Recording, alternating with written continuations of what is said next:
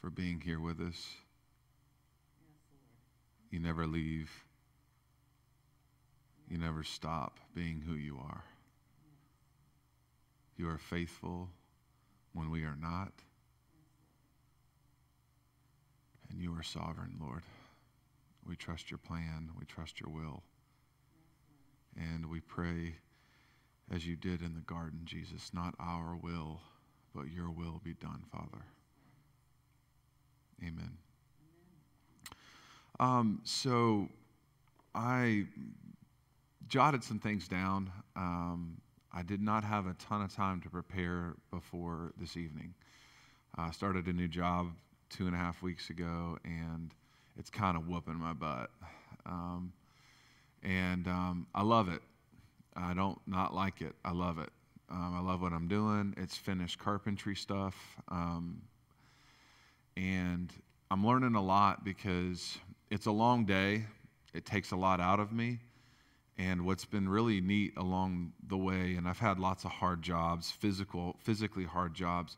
This has been the most demanding mentally and physically that I've ever actually been in. Like, it's been a recipe of both. And what was really special about it is that I keep finding myself at the end of the day, at the end of me. And when I'm at the end of myself, there he is. As John the Baptist said, he says, I must decrease so that he can increase. And I feel very decreased at the end of my day. So much so that it's taught me in that way. And we can all live in that place from start to finish on our day. It doesn't have to be at the end. But that, just the past 2.5 weeks, and again, I've worked some really hard jobs. My wife and I, we've got 5 kids. For those of you that know us, those of you that don't, you just found out how busy we are. And so we're doing a lot. We have our family, we have our jobs, we have ministry. All of it's ministry, but it's a lot. It's a lot on a daily basis, and it's humbling. And I know, without the shadow of a doubt, that the only reason I am where I am, and Elizabeth is where she is, and our 5 kids are up to this point, and we do what we do, is by the Spirit of God, by the strength of God in us and through us. And so we don't have an excuse to be stressed. We really don't. When we're tapping into the ideas and the nature of the flesh by accepting certain things as a norm or reality, we actually invite that thing we invite that reality in. Romans is clear. It says that the mind set on the flesh only brings death, but the mind on the Spirit has life and peace. So if I have life and peace from start to finish in my day, I can imagine I stayed in the Spirit pretty well, right? Doesn't mean I'm greater than anybody else, but it means I remained in this place where I was supposed to be, and I didn't move in the flesh. I didn't snap at anybody. I didn't get angry, or overly angry, I should say. It's okay to be angry, just don't sin in it.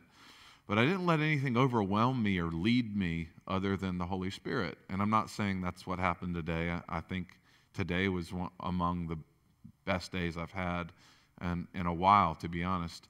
But I was on the road to work this morning, and I'm kind of scooting along, and I'm moving in traffic, and there's this guy behind me, and he's kind of moving with me, but then I can also tell I'm really getting in his way, and he is like super angry at this point. Like, I wouldn't say just angry, like wrath.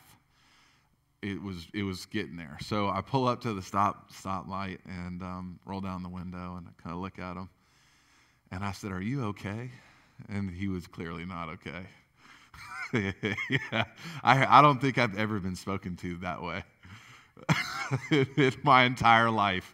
I got the vitriol from some demon and some man all at the same time. So it was not just infused with the anger of the wrath of man. There was something extra going on, for sure. You could kind of feel it.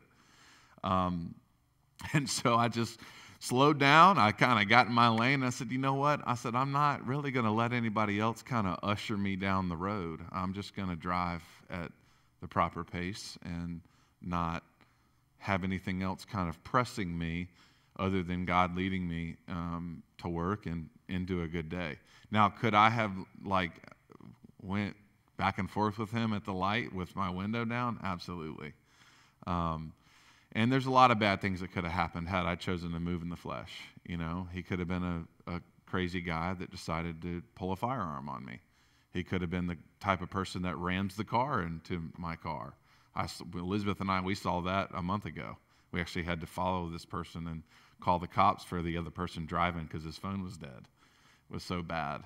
But who knows? Something bad could have really happened to me had I chosen to respond in the flesh rather than check on him, because I was actually concerned at first. I'm like, are you okay? Are you storming around? Because he was moving around frantically. I had a genuine concern for him, wondering if, do you need the hospital? Do you need me to call somebody? Are you okay? And that clearly found out that he was not okay, but he was not in an emergency in terms of his physical health. But I would say that he was in danger in his soul. And that's kind of where a lot of our Wednesday nights have been, where if you just joined Life Point, or if this is your first night, or you've been here a few times, you can kind of see over the course of at least the 2.5, 3 years my wife and I have been here serving and fully plugged in and fully invested, how God has been very concerned with our hearts and our souls, more so than anything else. And to not make light of this, I would say that far beyond anything else we experience in life with God, outwardly, inwardly, whatever, He is very concerned with who we are in our inner man. Very concerned. It very much matters. What we say, what we do, what we watch, what we listen to, all of it. I don't know why this got dropped on me today driving home, but more than anything, I just heard him say, it matters to me. It matters to me. All of it matters to me. You matter to me. I care. I'm concerned. And often we hear a concerning message, or even a very seemingly judgmental one, and we immediately assume that it's not God, or that's not very nice. That's not my Jesus. Well, you need to get a new Jesus, because that's not Him. And Jesus is not nice. I've told people that for a long time. Jesus is not nice. He's kind. Niceness is based upon a lie or some darkness. It's telling somebody what they want to hear versus what they need to hear, right? I'm not saying run around and carve people up, those days are over. And I've been, fortunately, thank God, I've been tempered in a big way. I used to be very violent with the sword. As I was sitting, Lord, what am I doing tonight? Do I need to call somebody else? I don't feel extra equipped tonight for this. And so I immediately started asking questions. I'm like, do I call somebody else? Do I, pass it on to someone else? Is there someone else you want to share tonight? And he didn't say anything to me, which was kind of odd. He didn't answer my question. I just kind of sat. And as I was sitting, I just said, you know what? I said, Father, not my will, but your will be done. And he was like, I was waiting for that. And I think that's where a lot of us are in our lives and in daily situations and circumstances, is we're finding ourselves in these situations where we still aren't really fully aware that we're still doing things according to our own will a lot of the time. It is not the Father. It's not our God who is leading us, and we are in his will in any moment. And I'm not saying that to cause anyone to panic. What I am saying is it is this simple. Father, not my will, but your will be done. Forgive me for leading my own life, for living by my own desires if they're not yours. Whatever's going on inside of me, I need you to reveal it to me and check me on it. Just check me on it. And he will. Now, he's not going to show up with he might, excuse me. He's not going to show up some clipboard like, well, we got this problem and this problem and this problem, and these are my prescriptions for it. Maybe that's a way God shows up and deals with you. I would say after you pray that prayer out of a place of humility and honesty, that you just need to be aware, like, Lord, okay, I'm here.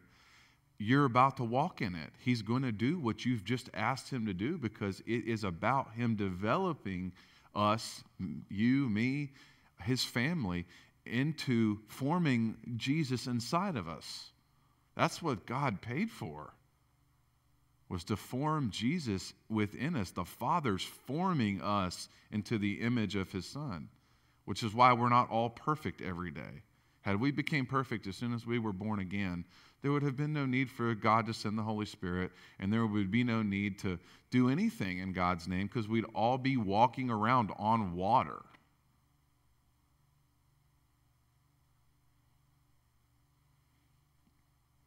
And so this inner healing thing has brought me into a lot of other things, along with being healed of my own stuff. But I think what I got a little fed up with, and I think this was some holy anger, not the wrath of man, was that I don't think it needs to be complicated anymore. We've got to let it be simple. Just doing the song and the dance, and I'm guilty of this, right? I'm sorry for anybody who's like, I have either laid a stumbling block before you, or I've made the getting into the kingdom or getting what God wants for you difficult over time.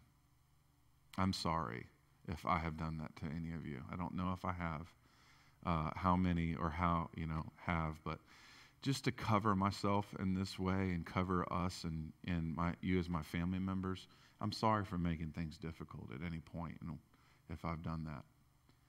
Because Jesus just wasn't, the path is difficult, but he really isn't, in the sense that he explains it and then reveals it. And it's really that easy. All we have to do is humble ourselves and obey him. And what is that? What is that? What does it mean to humble ourselves and obey? There's another word. It's just one word. Anybody? Love. Right? Love him with all your heart, mind, soul, and strength. It all boils down to that. I'm a Galatians 5:6 guy. We're going to go there because I always do. Vince will tell you, right, Vince, that at some point I'm going to pull Galatians out. And we're going to have this scripture up, right? Thank you. So I'm actually going to read all the way through from 5:1 to 5:6. Stand fast, therefore, in the liberty by which Christ has made us free, and do not be entangled again with a yoke of bondage.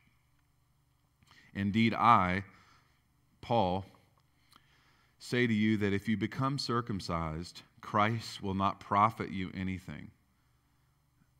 And I testify again to every man who becomes circumcised that he is a debtor to keep the whole or entire law. You have become estranged from Christ, you who attempt to be justified by the law or your own works. You have fallen from grace. For we, through the Spirit, eagerly wait for the hope of righteousness by faith.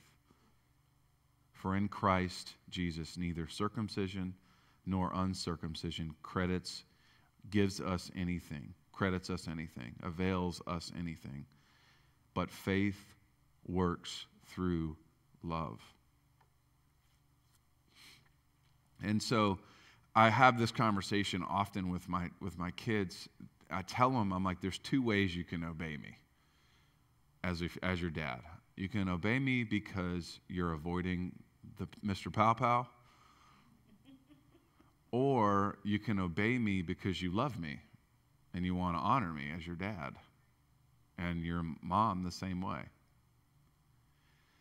Either way, the house will have order, and you will receive from me and relate to me, or have a moment with me on either side of this thing, because I'm not going to have chaos in my house.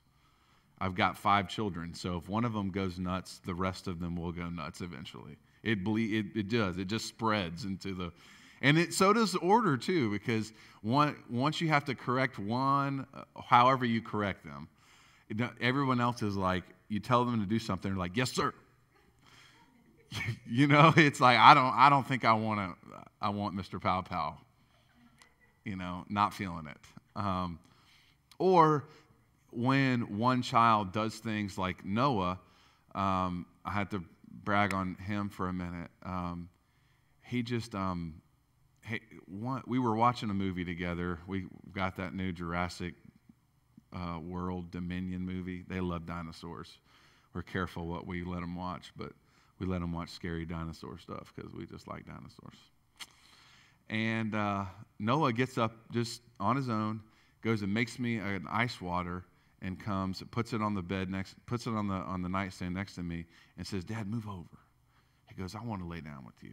Can we snuggle and finish watching the movie?" And so he serves me.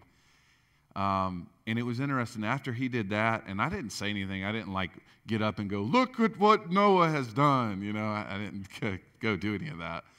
But I was, it did definitely touch my heart, and I was like, okay, this is really good. The other kids started doing those things for their brothers, their brothers or their sister or me or their mom.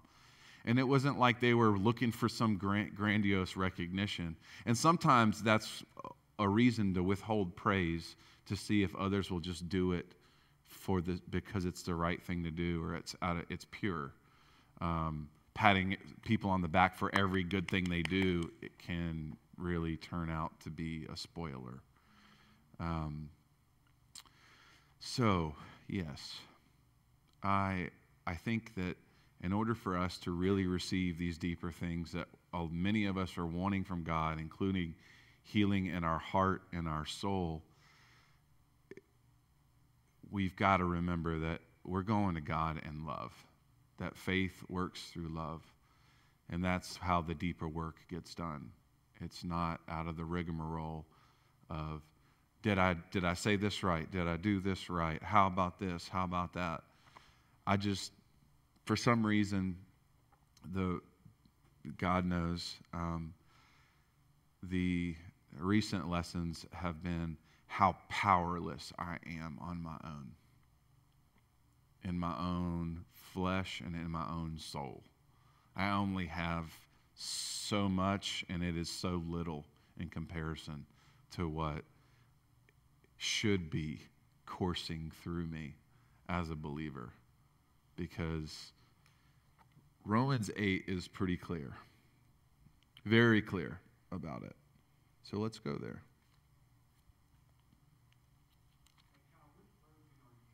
I use a combination of the New King James. Sometimes I have the English Standard memorized, and then the American Standard, and then maybe another one. And so sometimes I'll mix some of the words. They all mean the same, but I'll use a different word. Like for avail, like in that last one, sometimes it says credits versus avails. I know the Greek, if I wanted to, felt like then we needed to dive into the Greek words, the Septuagint, we could do that, but it would pretty much just be a flesh fest at that point, just to puff our little intellect. We're not establishing doctrine at this point. I'm just preaching it. But Romans 8 says, which I love, 11, but if the Spirit of Him who raised Jesus from the dead dwells in you, He who raised Christ from the dead will also give life to your mortal bodies through His Spirit who dwells in you. That means that every believer is supposed to have life, energy, in their body by the Spirit of God. He's there to strengthen our mortal bodies to do what we need to do on a daily basis. Can somebody say amen? Amen. Because I need the strength. I need that life. And here's the thing. All I have to do is believe that written word. We talked about this in our men's group on Thursday nights. That there's two words used in the New Testament for word, the Word of God. One is the Logos and the Rhema. And what's interesting is that this is the Logos on paper. It's everything that God has said or revealed to us at this point in terms of what we have as a written document. Has God said more than what's in this book? Yeah. Absolutely. Now, we can't say God has said this and it contradicts what's written here, because that would be a no-no, right? If anything, He's revealing more of it to us on a daily basis, which is why when you read the Scriptures, you might read it one day and it hits you one certain way, and you might read it the same Scripture, or a month or 2 or 3 months or a year later, and it hits you differently based upon what God was revealing to you in the moment. Because Jesus dealt with this mindset, and I'm going after the mind here because we need this, and the heart, is that He looked at the Pharisees and the Sadducees and He was like, you search the Scriptures so that in them you will find eternal life. He said, they testify of me. So just reading the Scripture and having no real communion with God doesn't do anything but kill you or confuse you. If the Lord's not present with you in it, or you're not really aware that God is your teacher, you're killing yourself. The letter kills, but the Spirit brings life. 1 Corinthians. But believe that. Believe it. Don't take my word for it. Take the word for it. It says it right here in plain English, and we could bring up 10 different versions, and maybe one day I'll do that. Probably not, but maybe. Because it's overkill.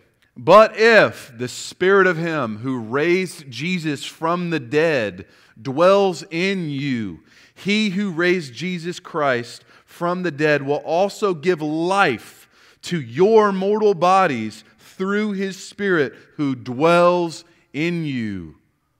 Has the Spirit of God stopped dwelling in you? No. Take that one to the bank. Hide it in your heart. Hide it in your heart. Lord, I hid your word in my heart so that I would not sin against you. This will help you not sin against Him, I can assure you that much. When you're walking around with life, when you want to be, or you could be worn out and impatient and unkind, and slide over into the flesh and become what I like to say a verbal Edward Scissorhands. Start cutting people up. It's real. It's real. So I was sitting in the kids' the nursery. My wife and I, we serve as the nursery and children's ministry directors, and I love sitting in that little nursery in there because there's a little rocking chair that reminds me of the porch at my granddaddy's house. And I was sitting in there, and I'm like, okay. My question to him was, are you planning on sharing anything with me that you would like to talk about tonight? That's literally was my question as I was sitting in there just wondering. And he was like, just relax. He goes, I got this. And I was like, well, okay. And then I had wondered, I'm like, Lord, I know that I have not sought you like I should or I could. Let me say that better. I haven't sought you like I could. Why is that? And it's funny because there was I peek out of the corner of my eye after I opened my eyes after I asked the question, and it literally says on the board, I gave slop. So he was like, you give me your leftovers. And he goes, I'm not receiving those anymore. Have mercy. Because, married, 5 kids, judge me not. What I appreciate about, one of the things I appreciate about God is that anyone that stands in here, or any of us as believers, we stand by His election. We had decisions to make, but He chose us before we chose Him. No matter where we're at, or how we're doing, how good we are at it, or how terrible we are, how many mistakes we make, whatever it is, He chose us. Did we have to respond and in faith choose Him back? Absolutely. But Jesus said, nobody comes to the Father unless the Spirit first draws him in. So He had a lot to do with us coming to Him. A lot to do. He doesn't violate our will, but He is sovereign. And so many things were done and moved and influenced and calculated and all that stuff. I say calculated like He needed to calculate. He knew all of it, so we won't pretend like He was without knowledge. But all these different things He did without violating our will to get us into a place where we could know Him and receive from Him in whatever capacity. But, Abby brought these up to me today. I'm kind of putting you on the spot, Abby, but you got to deal with it now because you gave me the rocks. I won't throw them at you. But they're rainbows, little rainbow rocks. Pretty cool looking, right? Well, I guess somebody from Tallahassee Rocks came and, painted on the back that we need to say gay and drop rocks off on the property. For the kids to find. So, here's how I handle that, and I think that God's with me. I know that God's with me. This is a conversation piece.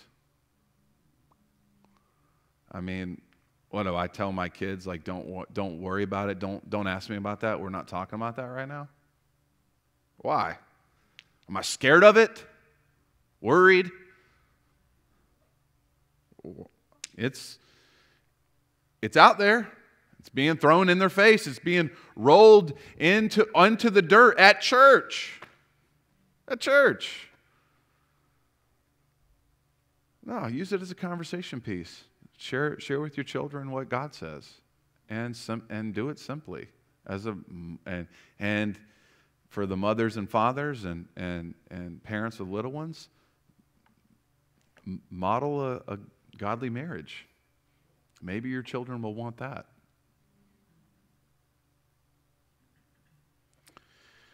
Maybe that's where it should start. Boom. But I got into this conversation, and I'd like to bring it up because I think it's super important. Oh, that's about all I got. because when you look at that scripture, and I'm going here for a reason tonight, God knows why, but I believe I kind of have an idea. He's shown me at least.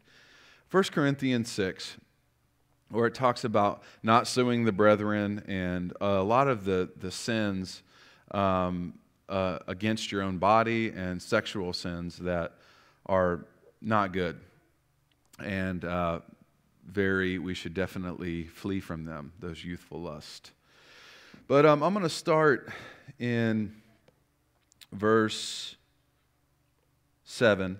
Now, therefore, it is already an utter failure for you that you go to law against one another. Why do you not rather accept wrong? Why do you not rather let yourselves be cheated? No, you yourselves do wrong and cheat, and you do these things to your brothers or your family. Do you not know that the unrighteous will not inherit the kingdom of God? Do not be deceived, neither fornicators, nor idolaters, nor adulterers, nor homosexuals, nor sodomites, nor thieves, nor covetous, nor drunkards, nor revilers, nor extortioners will inherit the kingdom of God. And such were some of you. Now, I remember the ones on the corner holding the signs with that scripture, and straight just face smacking as people are driving by. They got the scripture out, and they think this is going to turn the heart of a person.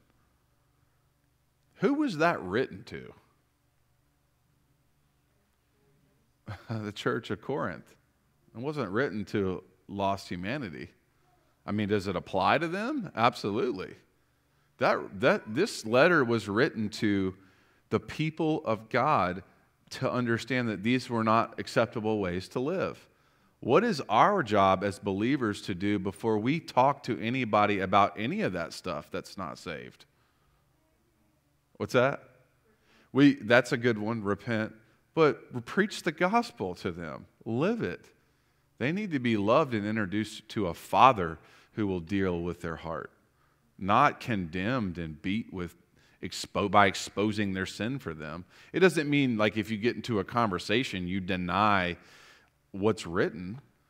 But it's amazing to me that we don't understand how to use the word in due season, in the right place, in the right context, for us as much as for other people. That's kind of where we're at tonight. That's how we get inner healing. Healing of our souls is to stop making this thing difficult and accept that the Lord's dealing with me inwardly. I keep thinking that things are going to happen outwardly all the time. He wants my inner man first. He wants my heart, and then the other things can start to happen, and I find myself in this situation, or in these moments and situations with him and other people that are testing my heart and drawing these things out so that they can be dealt with, so I can repent of them and have them removed. And sometimes the conflict that we might have with another person is not only designed to deliver us both and for us to both get healing, it's to strengthen the relationship with that individual. Who would have thought? Maybe the conflict was necessary because all you've been doing is sticking your head in the sand and running from it. Amen. Amen. Out of the mouth of babes. So, Yep.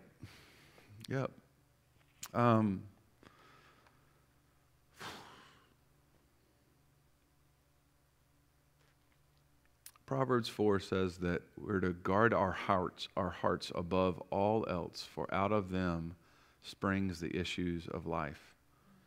And I think that without like combing through the entire Gospels, how often did Jesus talk about the heart? Out of the abundance of the heart, the mouth speaks. A good man out of the good treasure of his heart brings forth good things. A bad man, bad things. It's not what goes in a man's mouth that defiles him. It's what comes out of his mouth and out of his heart that defiles him. Proverbs Life and death is in the power of the tongue. Those that love it will eat its fruit. I mean, the list goes on. So some of the healing that we want, desire, need is tied to us having our minds renewed and changing our confession. And by doing so, it's important that our entire heart is laid bare and given over to God. Otherwise, it's like, you know the scripture where it says, this law is at war among your members. There's a law that's at war between the mind and the heart constantly. If we're not careful, it just goes back and forth, and it's just back and forth between heart and mind. Well, I feel this in my heart, and I've got this strong conviction, but my mind, I still got this stuff, and it's unrenewed, and they're both connected, and I just don't.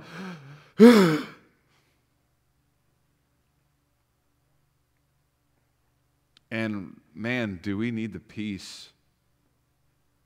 We need the peace that's promised in Philippians. So let's go there. This will help you stop watching the news too.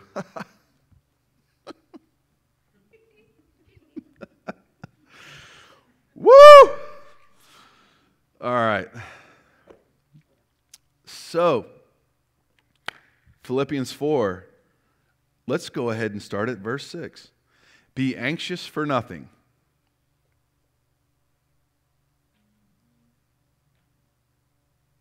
Be anxious for nothing, but in everything by prayer and supplication with thanksgiving, let your request be made known to God, and the peace of God, which surpasses all understanding, will guard your hearts and your minds through Christ Jesus.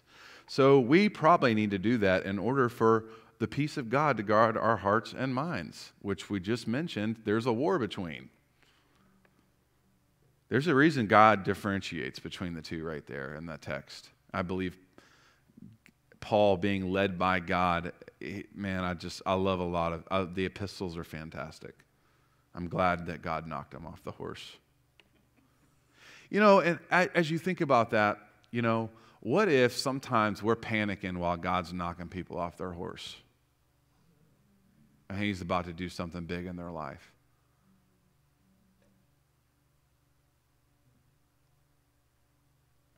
Just blew through my spirit as I just kind of think about that. God knocks somebody off their horse, and sometimes we'd be like, oh, look, he got the judgment of God all over him. Actually, that was part of God bringing him in, saving him. He blinded him, saved him, baptized him, fills him with the Holy Spirit, and he writes 80% of the New Testament. How many people are about to get knocked off their horses and brought into the kingdom? We're wanting God's judgment to fall sometimes, and we don't want to see the other piece to it. I want more Sauls to get knocked over their head and pushed off their horse, blinded. However it happened, God did it, right? We can accept that. We don't know if like a hand or an angel said, poop. It says a light shone, blinded them, and then something happened. We don't exactly know how it happened, but we know it happened. I'll let your imagination go with it there. Just don't twist the scriptures. Verse 8, finally, I'm going to change brethren to family. Finally, family, whatever things are true, whatever things are noble, whatever things are just, whatever things are pure, whatever things are lovely, whatever things are of good report, if there is any virtue and if there's anything praiseworthy, meditate on these things. Turn off the news and whatever else is not worthy of meditating upon.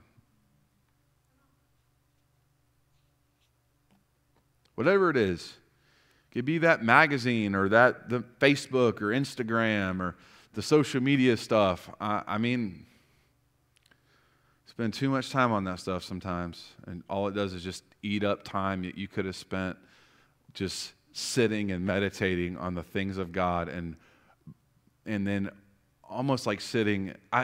Pastor David said it right. When I read Scripture, there's like a fire that starts in my bones, just like Jeremiah. I can read it and my physically get hot. My temperature goes up. I can feel the life and fire of God on me as I'm reading the Bible. That's not me. Kyle's not special. That's just something that happens with me.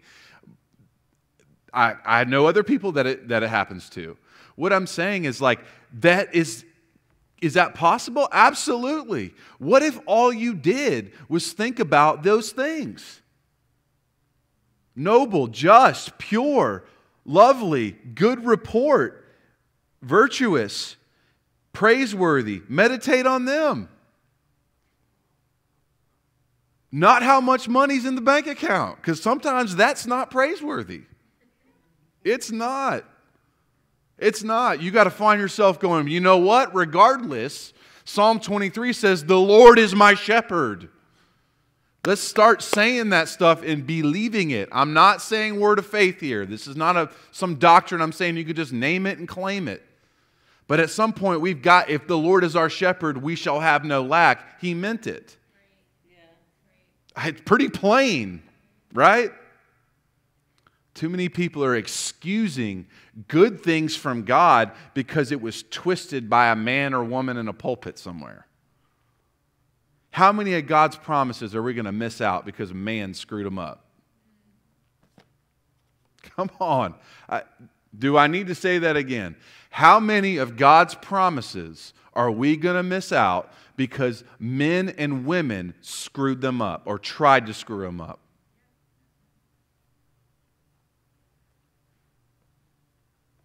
That's a real thing. God deals with it. I'm glad He hasn't struck me down. Whew. Where else are we going, Lord? Let's go to 1 Corinthians.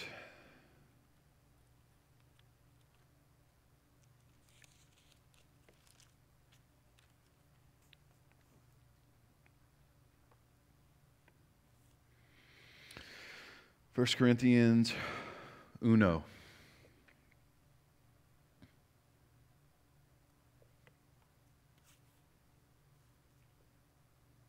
righty. Verse 12. Now I say this, that each of you says, I am of Paul, or I am of Apollos, or I am of Cephas, or I am of Christ. Is Christ divided? Was Paul crucified for you, or were you baptized in the name of Paul? I thank God that I baptized none of you except Crispus and Gaius, lest any of you should say that I had baptized in my own name. Yes, I also baptized the household of Stephanas.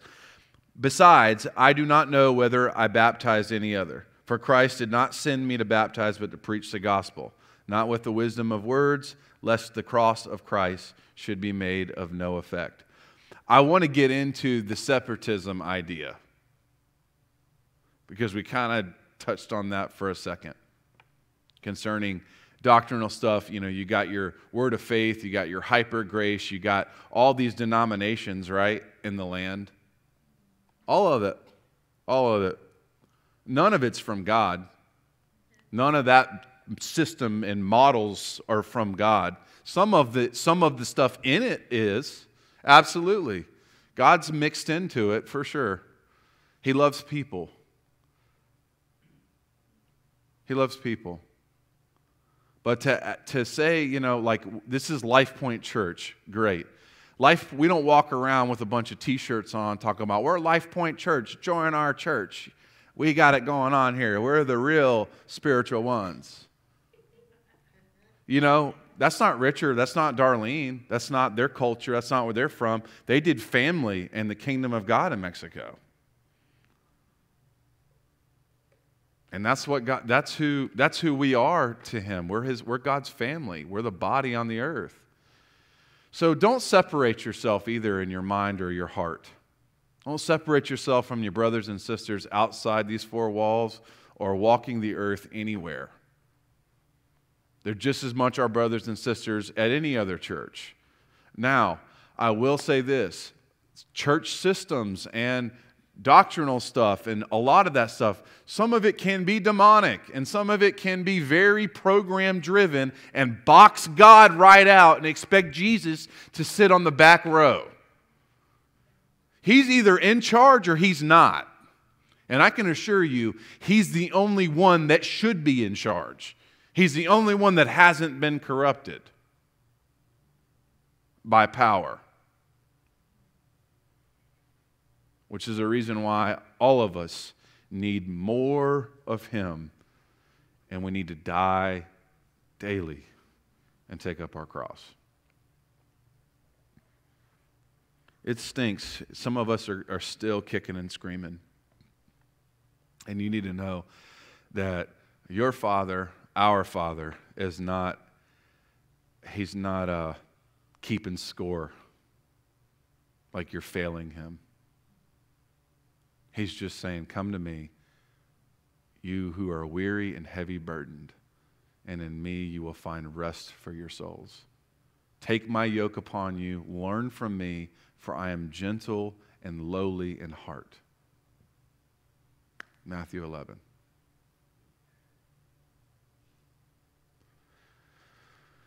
Whew. Take my yoke upon you and learn from me. I think it's time for us to learn from him. Yes, there are apostles, prophets, pastors, evangelists, pastors, and teachers. And in this church, we believe in the entire fivefold ministry. One of them is actually constantly jogging back and forth between pastor and teacher and teacher and pastor. That tends to be pretty consistent. Most pastors are teaching in pulpits right now. I'm teaching right now. I'm also preaching and pastoring the children. But apostles, prophets, evangelists, pastors, and teachers are here for what reason? Anybody? What was that? Edify the body? That's part of it. What's the other part?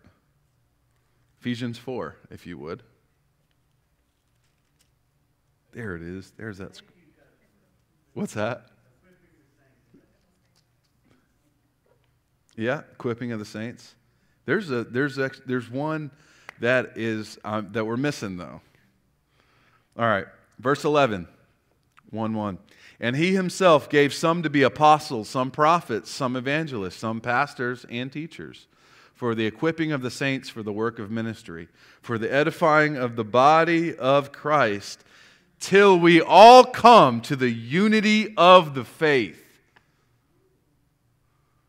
That means in any space, in any place, if we are rejecting these gifts that God has given to the body, we are rejecting a portion of Jesus. Meaning that how can you go anywhere and get more things from God if they have boxed out certain gifts and certain measures of Him where you are?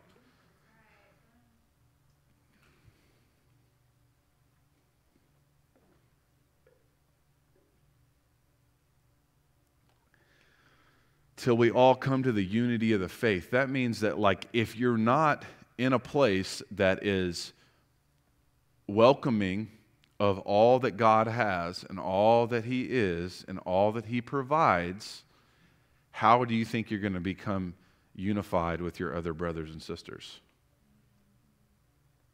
Again, that's not a Life Point Church thing. That's a written in Ephesians 4 thing. And it's about time we get back to the authority of what's written too. I'm going to be real frank and honest about that. It is written. That's how that's how Jesus dealt with Satan. Right? Think about it. He comes to him in the wilderness after fasting for 40 days and says, if you're the Son of God, turn these stones into bread. And it says, and Jesus was hungry. I bet I'd be hungry too after 40 days. It doesn't indicate that he had water either. That one's odd. Because I fasted for a while with water, and I needed that water. Or at least I thought I did. Y'all can convict me later. And Jesus says, as it is written, man shall not live on bread alone, but every word that proceeds out of the mouth of God. As it is written, family. We need to start knowing what is written.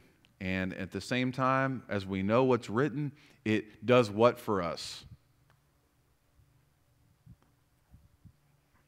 Come on, somebody heard it earlier. Oh, when we read the scriptures, they testify to us about Him. They're testifying to us. That's literally what they're doing. In the Spirit, they're jumping out and saying, Jesus did this. He said this. I'm saying this to you.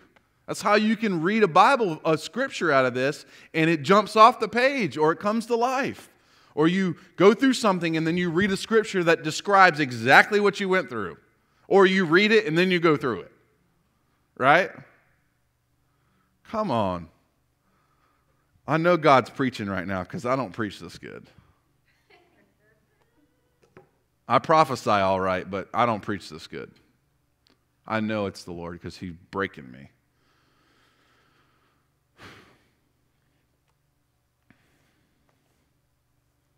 So we need to be fighting for this. People are writing books and preaching on unity and all this stuff, but can't accept an apostle, a prophet, an evangelist, and a pastor and teacher in their church. Well, guess how much unity you're going to have? Or very, very little.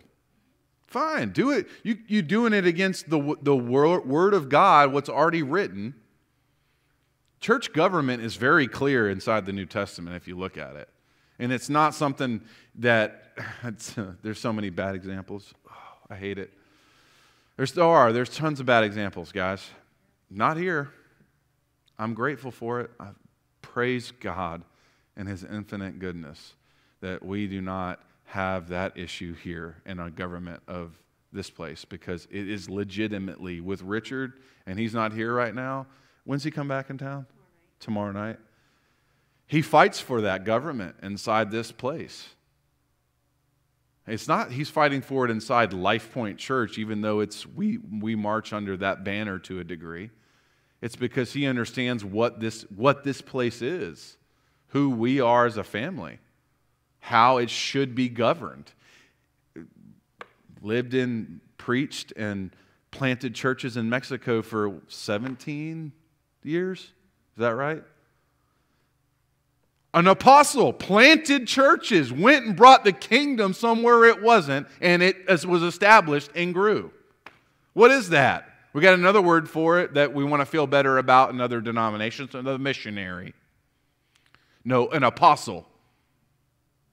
He showed up and planted the kingdom of God and took territory from the enemy, and the Lord grew it. How else? What were the apostles doing in all throughout the New Testament? So clear, something so simple has been so perverted and so labeled differently. It's like the same thing. Have you guys heard of those denominations that will say, we're going to go and do prophetic evangelism today? Well, why not just evangelism? With the gifts of God operating. We got to add an extra name to it so we can feel better? Oh, we're really doing it. We really got it. We're the real ones. We do prophetic evangelism. You just do regular. So silly and so dumb. Please, that's how we make it difficult and not keep it simple. And I heard the Lord say this months ago. I said it in leadership, one of our leadership meetings, and I think it rings true right now. He said, I'm about to make everything that you've made difficult simple. And that's what I continue to see happen. Since that time, or at least that what was going on in the Spirit, I've seen things become easier and God reveal more of himself, or not reveal more of himself, but as he's revealing himself, people are starting to think in a very simple spiritual way where they can grab a hold of what's being said and what's being done by God in the Spirit. And y'all can fact check me on this. Does anybody know what the three people groups were in Israel at the time when Jesus showed up? Three major people groups. Close. All right, so there was the Sadducees, the Pharisees, and another group of what was known as the Essenes. And they were kind of like the blue-collar, simple-minded, hard-working folk. And who happened to be the largest group of people that received Jesus? Oh, man. So you want to be like the smart ones that know everything? Or the ones that have their ways? The fathers have told us to do it this way. We've always done it this way. Well, I'm looking forward to God undoing that. And I think we need to be accepting of that. We've always done it this way. What if Jesus shows up and says, or tells you, shows up like he's not already here? He just tells you, he's like, yeah, doing it wrong. This is the way. Me. I'm the way, the truth, and the life. You're not going to get the Father this way. The Father's not going to bless this because it's not me. If you abide in me and I in you, you will be in the Father and the Father will be in you. John 14, 15, 16, 17, the whole book of John is filled with being one with God.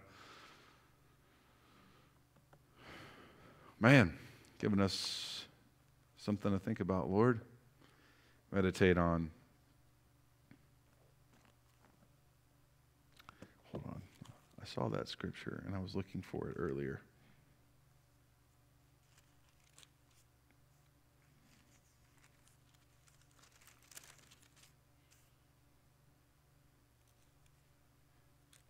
Perfect. Ephesians 1. And then I think we can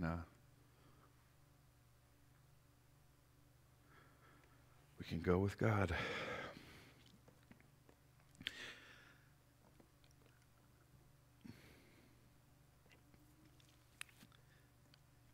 I do not cease to give thanks for you, making mention of you in my prayers, that the God of our Lord Jesus Christ, the Father of glory, may give to you the spirit of wisdom and revelation in the knowledge of him, that the eyes of your understanding would be enlightened, that you may know what is the hope of his calling and what are the riches of the glory of his inheritance in the saints, and what is the exceeding greatness of his power toward us who believe, according to the working of his mighty power, which he worked in Christ when he raised him from the dead and seated him at his right hand in the heavenly places, far above principality and power and might and dominion, and every name that is named, not only in this age, but also in the age to come.